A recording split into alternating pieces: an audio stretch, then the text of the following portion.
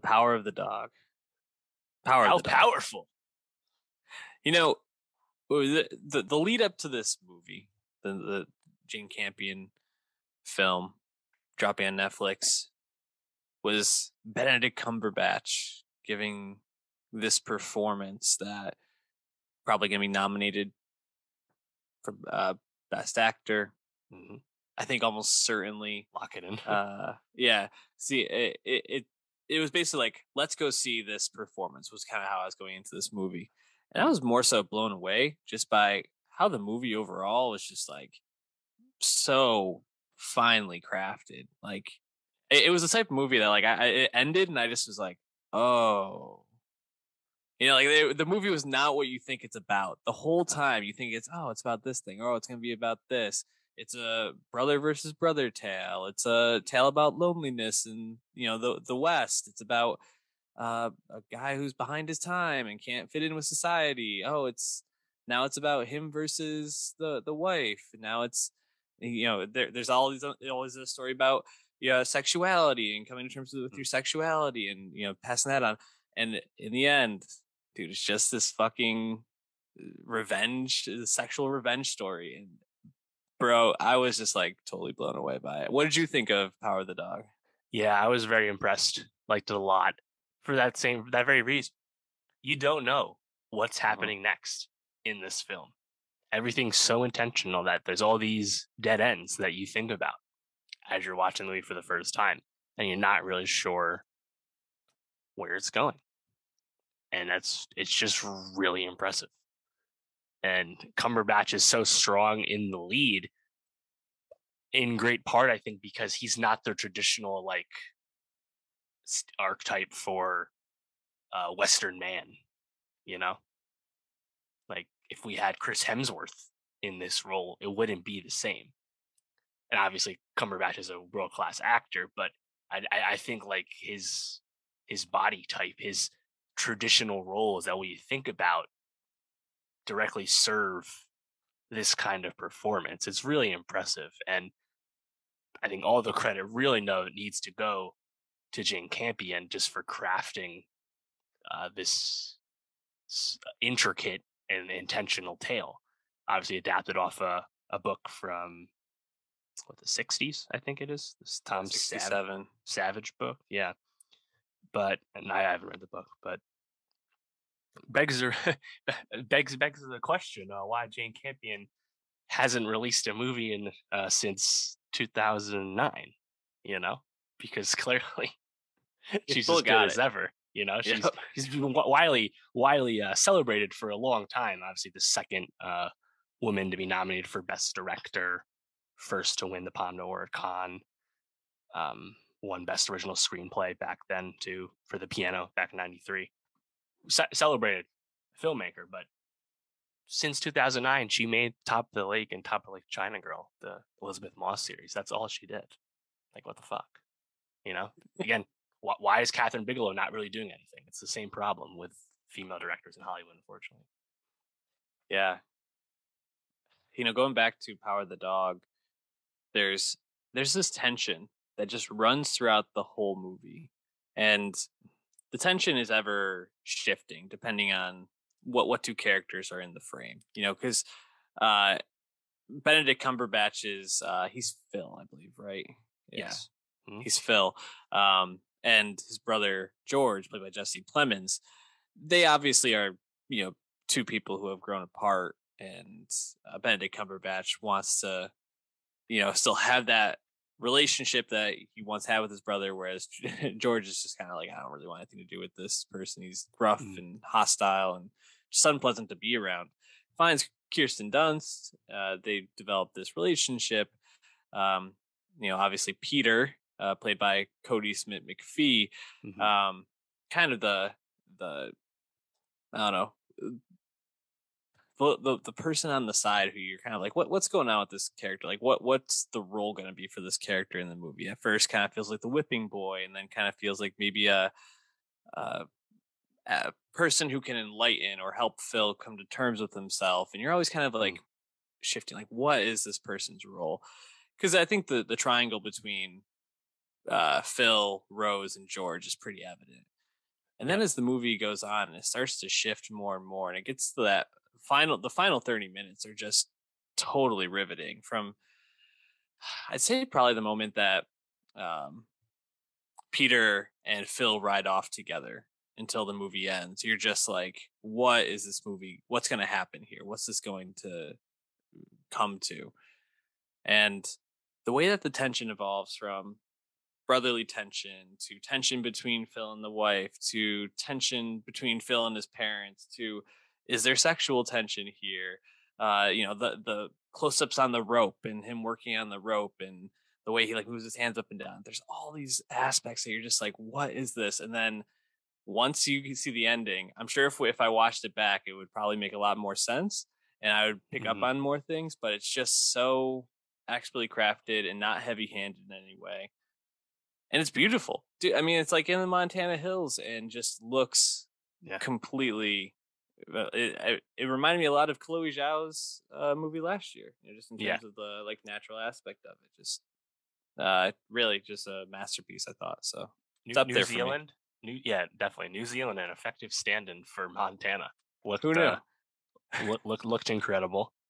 And yes, the vistas definitely bring you back to Nomadland, which did win Best Picture, so we might be in for a visual back to back at the Oscars to be determined there. Yeah, man. Uh, there's just so much good shit there, right? Like I think Cody Smit-McPhee is really Yeah, impressive. Like his mannerisms, his looks, his stature, all serve a purpose in the film. He's getting a lot of talk for supporting actor uh, buzz, and nice to see, right? Because obviously, I think everyone knew about him from X Men, where he played Nightcrawler, and he was also one of the Planet of the Apes films, but hasn't done too much since then. And then, kind of out of nowhere, see him in a movie like this. I'm like, oh shit, yeah, this guy's the real deal. And I think partially because like Jane Campion, he's from Down Under. Makes sense that perhaps he was on this production. But either way, uh, I loved a lot of that red herring with the gloves and the castration scene, which is super visceral, but like setting that was you up brutal. with Phil and his relationship with wearing gloves. Hmm. Uh, in general, the Phil performance, like the menace, the self-loathing that we learn about later on, it's all I think really controlled, right? He's not Daniel Plainview in There Will Be Blood, No, blundering and this force of nature destroying everything in his path. He's not that. He's in the same ballpark, perhaps, but it's not that kind of film. And I mean, once you get the revelations about Bronco Henry, but also then alongside that, Cody Smit-McPhee understanding those revelations as well. I mean, I think that scene in the barn is incredible, honestly. no, totally. And the way that he then uses that knowledge to get close to Phil and like find an opening to bring around the way that Yeah. the movie starts, talking about what kind of man would I be if I didn't protect my mother or stand up for Right. my mother, whatever that Yeah. is. um just so well done. you know I thought Cumberbatch was obviously phenomenal in this movie. And I think he plays like the character of Phil, who is obviously a very gruff, hostile, just really unpleasant person to be around, but he does it in such a way, especially those scenes where he's trying to reconnect with George or have those moments where like you just really feel for him at times too. You're like, wow, this is a very lonely person Yeah. who really just filled with pain and hate. And it like you said, I think uh it's hard to like totally dislike Phil, even though he is such a jackass for most of the movie, because you understand that he's a very lonely, sad person who's projects that pain onto others. Yeah. And to have a character like that and build that understanding, I thought was incredibly well done. If anything, I think most thankless role in this thing is Jesse Plemons, who Mm, is an amazing actor, but kind of has played very one note. Just George is very like down the middle. He gets some nice moments between him and Kirsten Dunst, who's his actual wife, and I think their on right. screen chemistry is pretty evident. But like where he gets upset and he says like it's just nice to not be alone for once, and you kind of understand his longing and his sadness, and Right. so those moments are great. Yeah, and something like that's paid off with just in the background things where you realize they were living in the same bedroom Hmm. before Dunst was in the picture, right? And yet both of them are still lonely. I love the juxtaposition between the ranch and the house, the ranch house. A lot of wealth and opulence and high society culture going on in that house. You learn that, oh yeah, Phil went to Yale. He's just a man of the woods in a sense. Huh. Funny how that worked out. Like there's just I think so many like great red herrings, but it's great touches the way they color things in. And yeah, it's just really impressive. The story, the script, everything's great. Again, I really loved the way they set up Bronco Henry and how you learn more about that towards the end. Obviously they kind of make sure you understand what's going on when Cody Smit-McPhee finds the secret uh, sanctuary by the stream later on, in case you weren't picking it up. But yeah, man, I really liked it, and I just the unpredictability, not knowing what to expect going in, and then watching the film and still not knowing where it's going, I think is overall like just an incredible quality. Absolutely. We haven't even really talked that much about Kirsten Dunst, who I think has been definitely having a bit of a career revitalization. Yes, Probably since Fargo, really. correct. And uh, you know, I'm trying to think of a role from her where you got to see this much range. This might be the best role she's ever been in. You think about like the scenes of her breaking down to Peter, and like especially that scene where she's totally drunk and crying and kind of going all over the place with him. It's very meaty. Or when she like finds out about the hides not being sold because Phil doesn't want the Native Americans to have them, and how she goes about that scene. I just think this is a great look for her. And could you see her potentially getting a nom as a I supporting could, actress? yeah, I could for sure. Um, Her and probably Anjanae Ellis from King Richard are the two that most stand out to me in the early going, and I probably Catriona Balfe from Belfast. Yeah, Mhm. and that's nice. Again, I think I agree about Dunst and this being one of her best roles. I mean, apart from like I don't know, like Marie Antoinette or something, which was so long ago, and nice to see the revitalization and also just meta sense. Cool to see her acting next to Plemons, as you said, her real life partner. Um, yeah, I agree about Plemons as well, but also I just don't mind him just kind of being there, because he is such a high floor as a performer, and I feel like so naturally was a great foil and opposite to Phil, you know, throughout the early Yeah. parts of the film. I think all the casting really worked, and also you get to see Adam Beach for 2 seconds as the Native American, as he's often cast to be. I love him. Yeah. And you just have Thomason McKenzie, who Yeah, we talked about just a few weeks ago, is in Last Night in Soho, uh, just being a maid, a helping hand on the yeah, ranch, not just really there. doing much, just there. So Playing badminton, or was yeah, it tennis or whatever they're doing? I think they were playing tennis. But yeah, Yeah, I love when she's like, "That was clearly out." Just like a great line. Um, no, the movie's great. We're gonna be talking about it a lot probably in the coming weeks, and with oh, no yeah. award nominations, and everything. Check it out on Netflix. I heard an interesting discussion about if this could, if this was a Best Picture winner, how that would be received, and especially I think the conversation was framed around um, Best Picture being this award that, if it went to a bigger movie, could spark more interest into the awards. If something like West Side Story were to win, or Dune. Yes. people would probably be more likely to say, the Academy Awards, they got it right. Something like this feels just so much more likely to me to win. It's Hmm. like a more artsy film, obviously Yeah. a lauded director.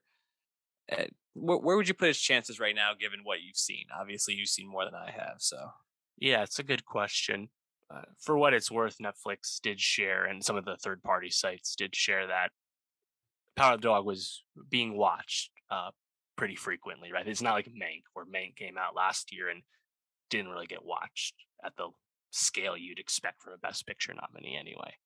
Seems like people are watching Power of the Dog at least a good amount, which is nice to see. But yeah, it, it's probably going to come down to whether something more crowd pleasing ends up coming to the fore, right? We've talked about King Richard and Belfast perhaps being those films. Didn't exactly set the world on fire at the box office. No adult drama really is doing that apart from House of Gucci. West Side Story is about to come out. Reviews are strong. Perhaps this is a runaway hit into Christmas. There might be a lot of enthusiasm for that. But I think it's right there at the top. I think Campion's kind of clearly the director uh, front runner here, yeah, and being to be the first female director to be nominated twice. Crazy that that's even a thing still. But that yeah. is the truth. Um, so I think the screenplay deserves a lot of look. Production design, obviously, directing. Cumberbatch versus Will Smith's going to be a showdown till the end, probably. Uh, and Smit-McPhee and Dunst could get in there too. But Best Picture, yeah, I don't think we quite know yet. Because coming into the season, it's like, oh, Belfast, that's the one. King Richard will be there too, and we got to see it, right? But Yeah. it's a contender. I mean, this is the big Netflix one, right? Netflix is definitely pushing Power of the Dog first and foremost. Passing is not ahead of it in the pecking order, right? So they'll campaign the shit out of this.